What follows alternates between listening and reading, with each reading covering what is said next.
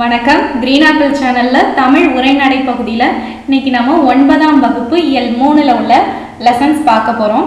இதுல மொத்தம் 3 லெசனுமே ரொம்ப சிம்பிளான லெசன். அதனால 3 லெசனையும் சேர்த்து பார்த்தறலாம். இதுல இருக்க ஃபர்ஸ்ட் லெசன் தில்லையாடி வள்ளியம்மை மட்டும் தான் ரொம்ப இம்பார்ட்டன்டான லெசன். அதனால அதை நல்லா படிச்சுக்கோங்க. மீதம் இருக்க 2 லெசனுமே ரொம்ப சிம்பிளா இருக்கும். இந்த தில்லையாடி வள்ளியம்மை லெசனுமே வந்து மற்றவங்க வரலாறு மாதிரி ரொம்ப டஃப்பாக இருக்காது. ரொம்ப சிம்பிளான கொஷின்ஸ் தான், ரொம்ப கம்மியான கொஷின்ஸ் தான் இருக்கும். அதனால பார்க்கலாம். ஆல்ரெடி கிரீன் ஆப்பிள் சேனலில் அப்லோட் பண்ண வீடியோஸ் எல்லாம் பார்க்கணும்னு நினச்சிங்கன்னா கீழே டிஸ்கிரிப்ஷனில் லிங்க் இருக்கு, பாருங்கள். ஃபஸ்ட்டு இந்த பாடம் முழுமையாக சொல்லிடுறேன், அடுத்து இதில் உள்ள கொஷின்ஸை பார்ப்போம். ஃபஸ்ட்டு தில்லையாடி வள்ளியம்மை. இவங்க வந்து ஆங்கிலேயருக்கு எதிராக பல பேர் போராடினாங்க. அதில் வந்து ஆண்களுக்கு நிகராக பெண்களும் போராட்டத்தில் ஈடுபட்டாங்க. அப்படி ஈடுபட்டவங்களில் குறிப்பிடத்தக்கவங்க யாருன்னா இந்த தில்லையாடி வள்ளியம்மை. தில்லையாடி வள்ளியம்மையோட பெற்றோர்கள் யார், அவங்க எப்படி தென்னாப்பிரிக்கா போனாங்க அப்படிங்கிறத ஃபஸ்ட்டு இன்ட்ரடக்ஷனில் கொடுத்துருப்பாங்க. தில்லையாடி வள்ளியம்மைங்கிற பெயருக்கு முன்னாடி தில்லையாடின்னு போட்டிருக்கிறதுனால அவங்க அப்பா பிறந்த ஊர் தில்லையாடியோ இல்லை அவங்க வாழ்ந்த ஊர் தில்லையாடியோ அப்படின்னு நினைக்காதீங்க. அவங்க அம்மா பிறந்த ஊர் தான் தில்லையாடி. அவங்க அப்பா பேர் வந்து முனுசாமி. தில்லையாடி வள்ளியம்மையோட அப்பா பேர் வந்து முனுசாமி, அம்மா பேர் வந்து மங்களம். முனுசாமி வந்து பிறந்த ஊர் தான் புதுச்சேரி. முனுசாமி பிறந்த ஊர் புதுச்சேரி. மங்களம் பிறந்த ஊர் வந்து தில்லையாடி. இதில் பார்த்தீங்கன்னா முனுசாமி வந்து தில்லையாடியில் வாழ்ந்த மங்களத்தை திருமணம் பண்ணிக்கிட்டு தில்லையாடிக்கே வந்துடுவார். தில்லையாடியில் வந்து அவர் நெசவு தொழில் பார்த்துட்டு இருப்பார். திருமணத்துக்கு அப்புறம் தான் முனுசாமி என்ன பண்ணுவார், தில்லையாடிக்கு வருவார். வந்து அங்கே நெசவு தொழில் பார்த்துட்டு இருப்பார். அங்கே நெசவு தொழில் செஞ்சிட்டு இருக்கப்ப ஆங்கிலேயர்கள் அந்த சமயம் இங்கே இருந்தாங்க. அப்போ அந்த டைமில் என்ன பண்ணுவாங்கன்னா, ஆங்கிலேயர்கள் அந்நிய நாட்டு துணிகளை கொண்டு வந்து இங்கே விற்பனைக்கு செய்ய ஆரம்பிக்கும் போது நம்ம நாட்டு நெசவு தொழில் வந்து ரொம்ப மலிஞ்சு போச்சு. அந்த டைமில் வந்து இந்த வயிற்று பிழைப்புக்காக என்ன பண்ணுவார், முனுசாமி வந்து இடம்பெயர்ந்து போவார். எங்கன்னு பார்த்தீங்கன்னா வேலை தேடி தென்னாப்பிரிக்காவுக்கு குடியேறுவார். தன்னோட மனைவி மங்களத்தையும் கூட்டிட்டு அவர் தென்னாப்பிரிக்காவில் போய் குடியேறி இருப்பார். அங்கே தென்னாப்பிரிக்காவில் அவர் இருந்த இடம் தான் ஜோஹன்ஸ்பர்க். இந்த லெசனில் வந்து 2 இடம் குறிப்பிடுவாங்க. தென்னாப்பிரிக்காவில் உள்ள 2 இடத்த குறிப்பிடுவாங்க. ஒன்று ஜோஹன்ஸ்பர்க், இன்னொன்று வந்து வால்ட்ரஸ்க் அப்படிங்கிறது. அதனால 2 இடத்தையும் நல்லா ஞாபகம் வச்சுக்கோங்க. ஜோஹன்ஸ்பர்க்குங்கிறது வந்து அவர் வந்து காய்கறி கடை நடத்திட்டு இருந்தார் அந்த இடத்துல. வால்ட்ரஸ்க்னு அடுத்து வரும், அதை நான் சொல்கிறேன். ஜோஹன்ஸ்பர்க்கில் என்ன பண்ணிக்கிட்டு இருந்தார் அவர், ஜோஹன்ஸ்பர்க் அப்படிங்கிற இடத்துல காய்கறி கடை நடத்திட்டு இருந்தார். பர்க் அப்படின்னு வர்றதுனால பர்கர் விற்கிற இடத்துல போய் இவர் காய்கறி விற்றாரு அப்படிங்கிற மாதிரி ஞாபகம் வச்சுக்கோங்க. ஜோஹன்ஸ்பர்க்குங்கிற இடத்துல காய்கறி கடை நடத்திட்டு வந்துட்டு இருப்பார். அந்த டைமில் 1898 தான் தில்லையாடி வள்ளியம்மை பிறப்பாங்க. 1898 வீரமங்கை வள்ளியம்மை பிறப்பாங்க. இவங்க வந்து தென்னாப்பிரிக்காவில் தான் பிறந்தாங்க. ஆனால் இருந்தாலும் அவங்களோட அம்மா பிறந்த ஊரான தில்லையாடிங்கிற பெயரை கொண்டே தில்லையாடி வள்ளியம்மைன்னு அழைக்கப்பட்டாங்க. அப்போ அவங்க வாழ்ந்துட்டு இருந்தப்ப 1913 அந்த நாட்டில் ஒரு சட்டம் போடுவாங்க. அது வந்து நம்ம நாட்டில் இருந்து குடிபெயர்ந்தவங்களுக்கு கொஞ்சம் எதிரானதாக இருக்கும். என்னன்னு பார்த்தீங்கன்னா, தென்னாப்பிரிக்கா நாட்டின் திருமண பதிவு சட்டப்படியும் கிறிஸ்தவ மத சட்டப்படியும் நடைபெறாத திருமணம் வந்து செல்லாது அப்படின்னு சொல்லிடுவாங்க. அது வந்து நம்ம நாட்டில இருந்து குடிபெயர்ந்தவங்களை ரொம்ப பாதிக்கிற மாதிரியான ஒரு சட்டமாக இருக்கும். உடனே எல்லாரும் என்ன பண்ணுவாங்க, உரிமையை மீட்க போராட ஆரம்பிப்பாங்க. அந்த போராட்டத்துக்கு தலைமை வகித்தவர் யாருன்னா காந்தியடிகள். அந்த போராட்டத்துக்கு தலைமை வகித்தவர் யாரு, காந்தியடிகள். காந்தியடிகள் வந்து அந்த போராட்டத்தில் ஒரு வீரம் செறிந்த உரையை நிகழ்த்துவார். அதை பார்த்துட்டு இருந்த வீரமங்கை வள்ளியம்மை என்ன பண்ணுவாங்க, அதை பார்த்துட்டு இருந்து அந்த அறப்போராட்டத்தில் ரொம்ப முனைப்போட கலந்துக்க ஆரம்பிச்சிடுவாங்க. அதனால 1913 தான் அந்த சட்டம் போடுவாங்க. அந்த 1913 தான் அந்த போராட்டம் நடந்துட்டு இருக்கு. அந்த 1913 வால்ட்ரஸ்க் அப்படிங்கிற இடத்துல வள்ளியம்மை கைது செய்யப்பட்டுருவாங்க. இதுதான் நான் சொன்னேன், தென்னாப்பிரிக்காவில் 2 இடத்த குறிப்பிடுவாங்கன்னு சொன்னேன் இல்லையா. ஒன்று ஜோஹன்ஸ்பர்க், அது காய்கறி கடை போட்ட இடம். வால்ட்ரஸ்க்ங்கிற இடத்துல வள்ளியம்மை கைது செய்யப்பட்டிருப்பாங்க. இது முக்கியமானது, இதை நோட் பண்ணி வச்சுக்கோங்க. இந்த இடத்த வால்ட்ரஸ்க்ங்கிற இடத்துல வள்ளியம்மை கைது செய்யப்படுவாங்க. ரெஸ்டே இல்லாமல் அறப்போராட்டம் நடத்துனதுனால வால்க்ரஸ்டில் இவங்க கைது செய்யப்பட்டுருவாங்கன்னு ஞாபகம் வச்சுக்கோங்க. அப்போ தென்னாப்பிரிக்கா நீதிமன்றம் என்ன பண்ணும்னா இவங்களுக்கு 3 மாத கடுங்காவல் தண்டனை விதிச்சிடும். இவங்களுக்கு என்ன பண்ணும், தென்னாப்பிரிக்கா நீதிமன்றம் வந்து 3 மாதம் இவங்க சிறையில் இருக்கணும் அப்படின்னு சொல்லி தண்டனை விதிச்சிடும். சிறையில் எப்படி இவங்களுக்கு சிறையில் எப்படி இருந்ததுன்னு பார்த்தீங்கன்னா, வள்ளியம்மைக்கு வந்து கல்லும் மண்ணும் கலந்த உணவே தரப்பட்டது. சிறையில் வள்ளியம்மைக்கு என்ன கொடுத்தாங்க, கல்லும் மண்ணும் கலந்த உணவே தரப்பட்டது. இதனால் அவங்க உடல்நலம் ரொம்பவே பாதிக்கப்பட்டுச்சு. கடுமையான காய்ச்சலுக்கு அவங்க உட்படுவாங்க. அப்போ வந்து அங்கே வந்து போதிய மருத்துவ வசதி வந்து அளிக்கப்படலை இவங்களுக்கு. அதனால சிறைச்சாலையில் ரொம்ப நோயோட போராடி உயிருக்கு போராடுற நிலையில் அவங்க விடுதலை செய்யப்படுவாங்க. வெளிவந்ததுக்கு அப்புறம் அவங்களுக்கு உடல்நலம் சரியாக இருக்காது. உடல்நலம் குன்றிய நிலையிலேயே விடுதலை செய்யப்பட்ட வள்ளியம்மை தன்னோட வீட்டில் படுத்த படுக்கையாக ஆயிடுவாங்க. அதை தெரிஞ்ச காந்தியடிகள் என்ன பண்ணுவார், வள்ளியம்மையை பார்க்கறதுக்காக வருவார். காய்ச்சல் காரணமாக உடல் நைந்து கிடந்த வள்ளியம்மையை கண்டு கண் கலங்கி நிற்பார். அப்போ கேட்பார் வள்ளியம்மைகிட்ட, சிறை தண்டனைக்காக நீ வருந்துறியா அப்படின்னு வள்ளியம்மைகிட்ட கேட்கும்போது, இல்லை நான் வந்து மீண்டும் மீண்டும் கூட சிறை செல்றதுக்கு தயாராக இருக்கேன் அப்படின்னு சொல்லுவாங்க. இந்தியர்களின் நலனுக்காக எத்தகைய இன்னல்களையும் நான் ஏற்பேன், அதுக்காக என்னோட இன்னுயிரை தர்றதுக்கு கூட நான் தயாராக இருக்கேன் அப்படின்னு இவங்க சொல்லுவாங்க. வள்ளியம்மையோட பதிலை கேட்டவுடனே அவர் ரொம்ப நெகிழ்ந்துருவார்.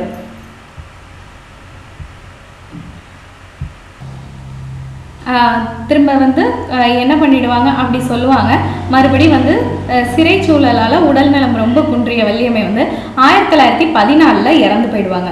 அப்போ வந்து அவங்களுக்கு 16 வயசு தான் ஆகும். 16 வயசில் இறந்துருவாங்க.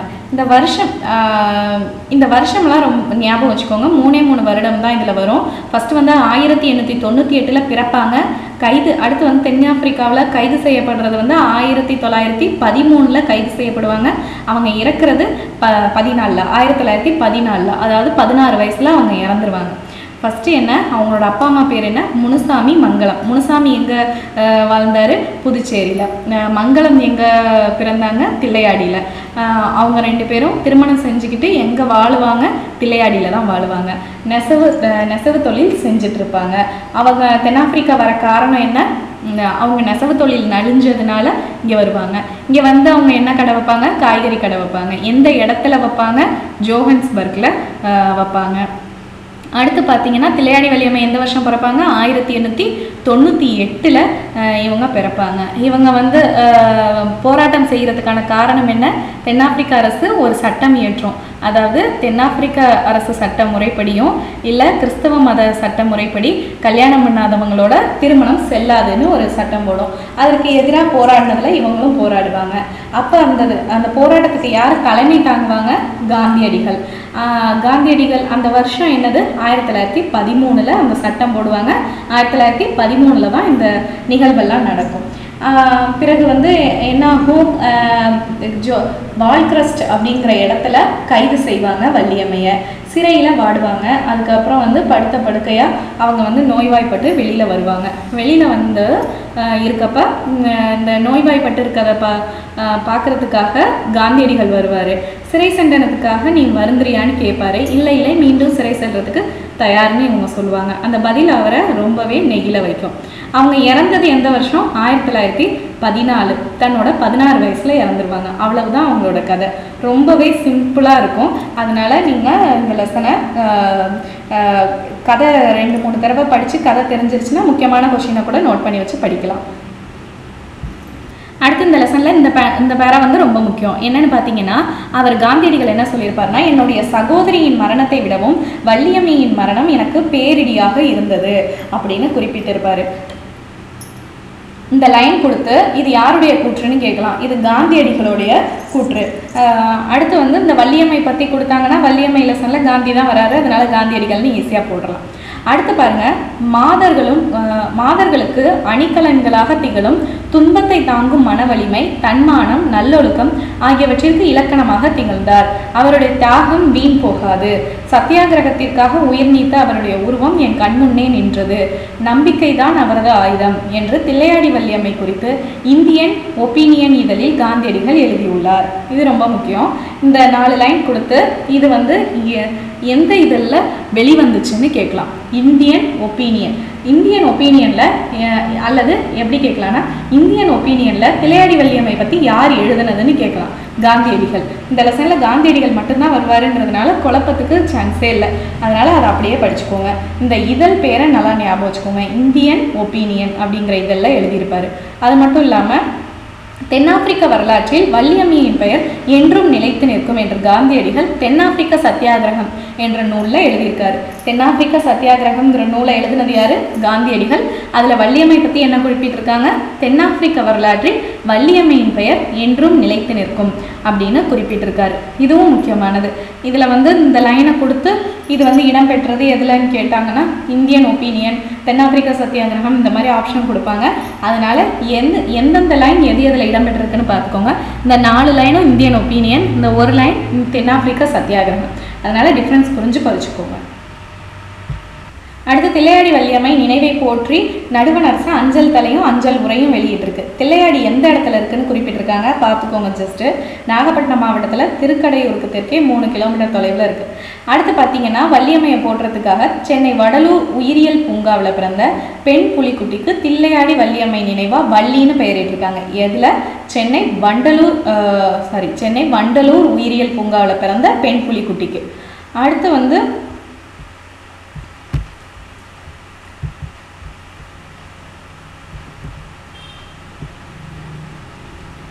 காந்தியடிகள் வந்து தமிழர் மீதும் தமிழ் மொழியின் மீதும் மிகுந்த ஈடுபாடு கொண்டதுக்கு வள்ளியம்மையும் ஒரு முக்கிய காரணமாக இருந்தாங்கன்னு சொல்லலாம். காந்தியடிகளோட வாழ்க்கை பயணத்தில் அவர் மேற்கொண்ட சத்தியாகிரக வேள்வியின் போது பலியாகி அவர் மகாத்மாங்கிற உயர் நிலைக்கு போனதுல தில்லையாடி வள்ளியம்மைக்கு ஒரு முக்கிய பங்குண்டு அப்படின்னு குறிப்பிடுறாங்க. காந்தியடிகள் வந்து தமிழகத்துக்கு எப்பெல்லாம் வர்றாரோ அப்போல்லாம் வாய்ப்பு கிடைக்கிறப்பெல்லாம் வள்ளியம்மையோட தியாகத்தை திரும்ப நினைவு கூர்ந்து சொல்லியிருக்காரு. திருமணமே ஆகாத அந்த இளம் பெண் வந்து தன்னோட வாழ்வையே இழந்திருக்காங்க. அது இந்திய விடுதலை போருக்கு ஒரு முன்னோடியாக அமைஞ்சதுன்னே சொல்லலாம். அந்த 16 வயசில் அவங்க வந்து போராட்டத்துக்காக உயிர் நீத்தது வந்து மிக அரிய செயல் தான். அவங்களோட அளப்பெரிய தியாகம் வந்து போற்றத்தக்கது அப்படின்னு சொல்கிறாங்க.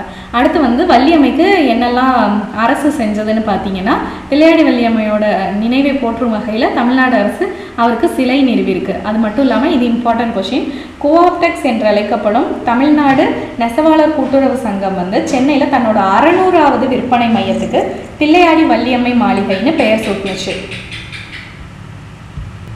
எத்தனாவது மையம்? 600வது மையம். அதுவும் இம்பார்ட்டன்ட். கோஆப்டெக்ஸ்க்கு தில்லையாடி வள்ளியம்மை பேரை சூட்டியிருக்காங்க. அவ்வளோதாங்க இந்த லெசனில் உள்ள கொஷின்ஸு. ரொம்ப சிம்பிளான லெசன் தான். ஒரு தடவை இந்த கொஷின்ஸை மட்டும் நான் திரும்ப சொல்லிடுறேன். இந்த கொஷின் பார்த்துக்கோங்க. கோஆப்டெக்ஸ் என்று அழைக்கப்படும் தமிழ்நாடு நெசவாளர் கூட்டுறவு சங்கம் வந்து அவரோட 600வது விற்பனை மையத்துக்கு தான் தில்லையாடி வள்ளியம்மை மாளிகைன்னு பேர் சூட்டுனுச்சு. அடுத்து வந்து அவங்களுக்கு சிலை நிறுவியிருக்காங்க. வேறு என்னன்னு பார்த்தீங்கன்னா சென்னை வண்டலூர் உயிரியல் பூங்காவில் பெண் புலிக்குட்டிக்கு வள்ளியம்மைன்னு பேர் சூட்டியிருக்காங்க. நடுவண் அரசு என்ன பண்ணியிருக்கு? அஞ்சல் தலையும் அஞ்சல் உரையும் வெளியிட்டிருக்கு. அடுத்து வந்து என்னுடைய சகோதரியின் மரணத்தை விட வள்ளியின் மரணம் எனக்கு பேரிடையாக இருந்ததுன்னு சொன்னவர் யார்? காந்தியடிகள். அடுத்து இந்தியன் ஒப்பீனியனில் அவர் என்ன சொல்லியிருக்காருன்னு பார்த்துக்கோங்க. மாதர்களுக்கு அணிகலன்களாக திகழும் துன்பத்தை தாங்கும் மன வலிமை, தன்மானம், நல்லொழுக்கம் ஆகியவற்றிற்கு இலக்கமாக திகழ்ந்தார். அவருடைய தியாகம் வீண் போகாது. சத்தியத்திற்காக உயிர் நீத்த அவருடைய உருவம் என் கண்முன்னே நின்றது. நம்பிக்கை தான் அவரது ஆயுதம்னு தில்லையாடி வள்ளியம்மை குறித்து இந்தியன் ஒப்பீனியன், இது ரொம்ப முக்கியம், இந்தியன் ஒப்பீனியன் இதெல்லாம் காந்தியடிகள் எழுதியிருக்காரு. அது மட்டும் இல்லாமல் தென்னாப்பிரிக்க வரலாற்றில் வள்ளியம்மையின் பெயர் என்றுமே நிலைத்து நிற்கும்னு சொன்னதும் காந்தியடிகள். அதை எதில் சொல்லியிருக்காருன்னா தென்னாப்பிரிக்க சத்தியாகிரகம் அப்படிங்கிற நூலில் சொல்லியிருக்காரு. அவங்க இறந்த வருஷம் எது? 1914 இறந்துருக்காங்க. அவங்களுக்கு அப்போ எத்தனை வயசு? 16 வயசு. அவங்க கைது செய்யப்பட்ட இடம் எது? வால்கிரஸ்ட். வருஷம் 13, 1913. எத்தனை மாதம் சிறை தண்டனை பெற்றாங்க? 3 மாதம் சிறை தண்டனை பெற்றாங்க. அவங்க எதுக்காக கைது செய்யப்பட்டாங்க? தென்னாப்பிரிக்க நாட்டின் திருமண பதிவு சட்டத்தின்படியும் கிறிஸ்தவ மத சட்டப்படியும் நடைபெறாத திருமணம் வந்து செல்லாதுன்னு சொன்னதுக்காக, போராடினதுக்காக. அந்த போராட்டத்துக்கு தலைமை வகிச்சவர் யாரு? காந்தியடிகள். அடுத்து அவங்க அப்பா அம்மா பேர் என்ன? முனுசாமி, மங்களம். முனுசாமி வாழ்ந்த ஊர் புதுச்சேரி, மங்களம் வாழ்ந்த ஊர் தில்லையாடி. திருமணத்துக்கு பிறகு அவங்க எங்கே வாழ்ந்தாங்க? தில்லையாடியில் பிறந்தாங்க. அவங்க செஞ்ச தொழில் என்ன? நெசவு தொழில். அவங்க எதுக்காக தென்னாப்பிரிக்கா போகிறாங்க? வேலை தேடி போகிறாங்க. எந்த இடத்துல ஃபஸ்ட்டு தங்குவாங்க? ஜோஹன்ஸ்பர்கில். அங்கே என்ன கடை வைப்பாங்க? காய்கறி கடை. வள்ளியம்மை பிறந்தது 1898. அவ்வளோதாங்க இந்த லெசனில் உள்ள கொஷின்ஸ். இதை மட்டுமே நோட் பண்ணி படிச்சிங்கன்னா போதும். இந்த லெசனில் உள்ள கதை வந்து தெரிஞ்சிருந்தால் போதும். நீங்கள் திரும்ப திரும்ப ஒரு 2 தடவை படிச்சிங்கனாலே கதையெல்லாம் ஞாபகம் இருக்கும். முக்கியமான கொஷின் மட்டும் ரிப்பீட் பண்ணிக்கோங்க. அடுத்து இந்த பொங்கல் திருவிழாங்கிற லெசன் பார்ப்போம். இந்த லெசனில் நீங்களே படிச்சுக்கோங்க. இது உரையாடல் மாதிரியும் பொங்கலை பற்றியும் கொடுத்துருக்கிறதுனால ரொம்ப சிம்பிளாக இருக்கும். அதனால் இதில் உள்ள இம்பார்ட்டன்ட் கொஷின்ஸ் மட்டும் நான் சொல்கிறேன். இந்த ஃபஸ்ட் பேஜில் பார்த்தீங்கன்னா அவ்வளோவா கொஷின்ஸ் இருக்காது ஒன்றும். அடுத்து 2வது பேஜில் வந்து பழையன கிழிதலும் புதியன புகுதலும் வலுவல கால வகையினானோ அப்படின்னு நன்மொழிக்கு விளக்கமாய் இருக்க தினம் எதுன்னு கேட்டாங்கன்னா போகி திருநாள். இதெல்லாம் அவ்வளோவா கேட்க மாட்டாங்க. இருந்தாலும் இந்த லெசனில் ஒரு இம்பார்ட்டன்ட் கொஷின்னா ஒரு 5 கொஷின் அதை படிச்சுக்கிறது ரொம்ப நல்லது. ஏன்னா ஒரு வேளை கேட்டுட்டாங்கன்னா நம்ம அது கூட தெரியாமல் இருக்கக்கூடாது. அதனால் சிம்பிளான கொஷினையும் அவாய்ட் பண்ணாதீங்க. சிம்பிளான லெசனை அவாய்ட் பண்ணி விட்டுட்டு போகாதீங்க. அதில் உள்ள 1-2 கொஷின் கூட கேட்டாங்கன்னா கூட நமக்கு அது ரொம்ப முக்கியம். பார்த்துக்கோங்க. இது வந்து இந்த 2 லைனும் கொடுத்து எந்த திருநாளை குறிப்பிடுதுன்னு கேட்டாங்கன்னா பொங்கல் கிடையாது, போகி திருநாள். ஆப்ஷனில் கண்டிப்பாக பொங்கலும் கொடுப்பாங்க அப்படி கேட்டாங்கன்னா. அடுத்து பாருங்கள், உலக நாடுகளுக்கு வடக்கே வாழ்ந்து வரும் மக்களுக்கு வாடையின் வாட்டத்தை போக்கி தென்றலின் இன்பத்தை பரிசாக தந்திடும் வேநீர்கால விடியலை தான் என்ன சொல்கிறோம்? பொங்கல்னு சொல்கிறோம். அந்த லைனை பார்த்துக்கோங்க. அடுத்து அந்த இலையில என்னெல்லாம் வைப்போம்னு சொல்கிறாங்க? வெற்றிலை, பாக்கு, தேங்காய், முக்கணிகளுடன் இஞ்சியும் மஞ்சளும் கரும்பும்னு சொல்லிட்டு இது பார்த்துக்கோங்க. ஞாயிறுக்கு ஏற்றது அருகம்புல்லும் பூசணியும்னு கொடுத்துருக்காங்க. இது புதிதான தகவலாக இருக்குது, நோட் பண்ணி படிச்சுக்கோங்க. ஞாயிறுக்கு ஏற்றது எது? அருகம்புல்லும் பூசணியும். அது பார்த்துக்கோங்க. ஞாயிறுனா சூரியனுக்கு ஏற்றதுன்னு சொல்கிறாங்க. அடுத்தது பாருங்க, பாலை பொழிந்து தரும் பாப்பா அந்த பசுமிகு நல்லதடி பாப்பா. இந்த லைன் யாருடையதுன்னா பாரதியோடது. நம்மளுக்கு தெரிஞ்சது தான், இருந்தாலும் இதையும் நோட் பண்ணி வச்சு படிங்க. அடுத்து இது வந்து இம்பார்ட்டன்ட் கொஷின். இந்த லெசனை பொறுத்த வரைக்கும் இது இம்பார்ட்டன்ட் கொஷின். என்னென்னா மாட்டுப்பொங்கல் அன்னைக்கு எருது விடும் திருவிழா நடத்துவாங்க. அதில் இந்த மதுரை, ராமநாதபுரம், புதுக்கோட்டை, சிவகங்கை இந்த 4 ஊர்லேயும் இதை என்னென்னு சொல்லுவாங்க? மஞ்சு விரட்டு இல்லைன்னா ஜல்லிக்கட்டுன்னு சொல்லுவாங்க. இது இம்பார்ட்டன்ட் கொஷின். தமிழ்நாட்டோட வட மாநிலங்களில் எருதுக்கட்டுன்னு சொல்லுவாங்க. இப்போ என்ன கேட்கலாம்னா, தமிழ்நாட்டோட வட மாநிலங்களில் எருது விடும் திருவிழாவை எப்படி அழைப்பாங்கன்னு சொல்லிட்டு மஞ்சு விரட்டு, ஜல்லிக்கட்டு, ஏறு தழுவுதல், எருதுக்கட்டுன்னு கொடுத்தாங்கன்னா நமக்கு தெரிஞ்சிருக்கணும். அதனால எந்தெந்த இடத்துல அதுக்கு என்னென்ன பேருங்கிறத இம்பார்ட்டண்டாக பார்த்துக்கோங்க. பண்டைய தமிழர்கள் என்ன சொல்லுவாங்கன்னா ஏறு தழுவுதல்னு சொல்லுவாங்க. அந்த காலத்தில் ஏறு தழுவுதல் அப்படின்னு சொல்லுவாங்க. வட மாவட்டங்களில் எருது கட்டு, அதை கட்டுறதா நினச்சி எருது கட்டுன்னு சொல்லுவாங்க.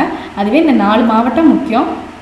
மதுரை, ராமநாதபுரம், புதுக்கோட்டை, சிவகங்கை இந்த 4 மாவட்டத்தில் மஞ்சு விரட்டுன்னு சொல்லுவாங்க, இல்லைன்னா ஜல்லிக்கட்டுன்னு சொல்லுவாங்க. இந்த லெசனை பொறுத்த வரைக்கும் இது இம்பார்ட்டன்ட் கொஷின் ரொம்ப, அதனால் அதை பார்த்துக்கோங்க.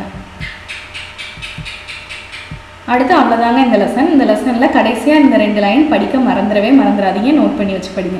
ஆந்திரா, கர்நாடகா ஆகிய மாநிலங்களில் மகர சங்கராந்தி எனவும் ஜப்பான், ஜாவா முதலிய நாடுகளில் அறுவடை திருவிழா எனவும் இந்த பொங்கல் விழா வந்து கொண்டாடப்படுது. இது ரொம்ப இம்பார்ட்டன்ட்.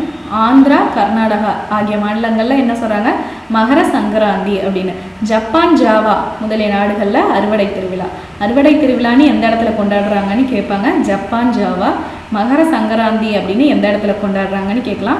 அதனால் எதுன்னு மாற்றி இது பண்ணாங்க. அறுவடை திருவிழான்னு எதில் கொண்டாடுறாங்கன்னு கொடுத்து ஆப்ஷனில் ஆந்திரா, கர்நாடகா, 2வது ஆப்ஷன் ஜப்பான், ஜாவா, 3வது ஆப்ஷன் தமிழ்நாடு, 4வது ஆப்ஷன் வேறு ஏதாவது கொடுத்தாங்கன்னா மாற்றி போட்டுறாதீங்க. அறுவடை திருவிழான்னா ஜப்பான், ஜாவா, வெளிநாடு, அது ஞாபகம் வச்சுக்கோங்க. அவ்வளோதாங்க இந்த பொங்கல் திருவிழா லெசன். இதில் உள்ள இம்பார்ட்டன்ட் கொஷினை மட்டுமே நோட் பண்ணி வச்சு படிங்க, பாக்கி படிக்க கூட தேவையில்லை. அடுத்து பாருங்கள், அடுத்து உள்ள லெசன் பார்ப்போம். அடுத்து இந்த உயிர்கோளம்ங்கிற லெசன் பார்ப்போம். இதுதான் கடைசி லெசன். உரைநடை பகுதியில் 9th இது கடைசி லெசன். உயிர்கோளம் பற்றி ஃபஸ்ட்டு இன்ட்ரொடக்ஷனில் என்ன இந்த லெசனை ஃபுல்லாகவே சொல்லிடுறேன். அடுத்து இம்பார்ட்டன்ட் கொஷின்ஸ் வரேன். மலையும் கடலும் காடும் கொண்ட உலகம் பிறந்து ரொம்ப நாளாக ஆயிடுச்சு அப்படின்னு சொல்கிறாங்க. அப்புறம் வந்து சூரியன் கிட்டே இருந்து வந்த ஒரு பகுதி தான் இப்போ வந்து பூமியாக சுழண்டுட்டு இருக்கதாகவும் சொல்கிறாங்க. நெருப்பு கோலமாக இருந்துச்சான் ஃபஸ்ட்டு ஸ்டார்டிங்கில். இப்போ காலப்போக்கில் அது வந்து குளிர்ந்து இப்போ நீரும் நிலமுமாக மாறி இருக்கு அப்படின்னு சொல்கிறாங்க. இந்த மாதிரி மாறுறதுக்கு வந்து 150 கோடி ஆண்டுகளுக்கு மேலானுச்சான் இந்த மாதிரி ஒரு உலகம் உருவாகிறதுக்கு அப்படின்னு குறிப்பிடுறாங்க. முதல்ல வந்து உயிர்கள் எங்கே தோன்றுனுச்சுன்னா நீரில். இது நல்லா நோட் பண்ணிக்கும். இது எல்லாருக்கும் தெரிஞ்சது, அதனால் நோட் பண்ணிக்க தேவையில்லைன்னு நினைக்கிறேன். உயிர்கள் வந்து முதல்ல தோன்றுனது வந்து நீரில் தான் அப்படின்னு சொல்கிறாங்க. நாளடைவில் அது வந்து நிலத்திலையும் பரவ ஆரம்பிச்சு.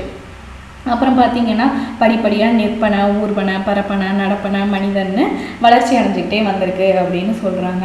அண்டத்தில் வந்து நிலா, சந்திரன், செவ்வாய் நிறையா கோள்கள் இருந்தாலும் அதில் வந்து மனுஷன் வாழ முடியாது. இந்த நிலத்தில் மட்டும்தான் மனுஷன் வாழ முடிகிறதுனால இதை தான் நம்ம உயிர்கோளம்னு அதுக்காக தான் சொல்கிறோம் அப்படிங்கிறாங்க. அடுத்து பார்த்திங்கன்னா உயிரினங்களோட இயல்பை வந்து அறிஞர்கள் ஆராய்ஞ்சு அது படிப்படியாக வச்சுருக்காங்க. 1 அறிவுலேருந்து 6 அறிவு வரைக்கும் படிப்படியாக வச்சுருக்காங்க. 6 அறிவு பெற்றது வந்து மனிதன் மட்டும்தான். அதனால் மனிதனை என்ன சொல்கிறாங்கன்னா உயிரின குன்றின் மணிமுடின்னு சொல்கிறாங்க. இந்த லெசனை பொறுத்த வரைக்கும் உள்ள இம்பார்ட்டன்ட் கொஷின்ஸ் வரேன், இதை நோட் பண்ணிக்கோங்க. அடுத்து வந்து மனிதனே உயிர்கோளத்தின் மையம்னு சொல்கிறாங்க. இன்று பல பக்கங்களிலும் மனித இனம் வந்து நிறையா வாழ்ந்துட்டுருக்கு.